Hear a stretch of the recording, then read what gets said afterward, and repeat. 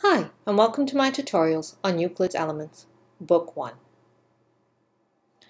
This video presentation is going to be on Proposition 22 of Book 1, which gives us the methods to draw a triangle out of 3 given lines, assuming, of course, that the sum of any 2 of the lines is larger than the third.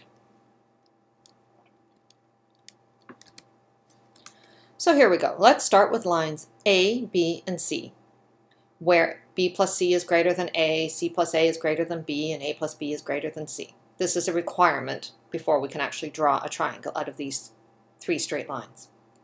So the first thing we're going to do is draw a line, DE, such that it is larger than the sum of these 3 lines. Next, we're going to copy the line A onto the point D, using the methods described in Proposition 3. So now DF is equal to length A. Now we will copy B, starting at the point F, again using the methods described in Proposition 3. And finally, we will take C and draw it starting at the point G.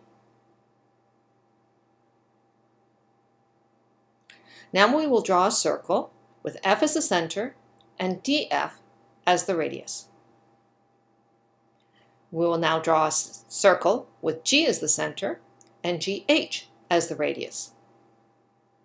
And now if we join the points F, the intersection of the 2 circles, and G, we have a triangle where FK is equal to A, KG is equal to C, and FG is equal to B. So we have constructed our triangle from these 3 straight lines.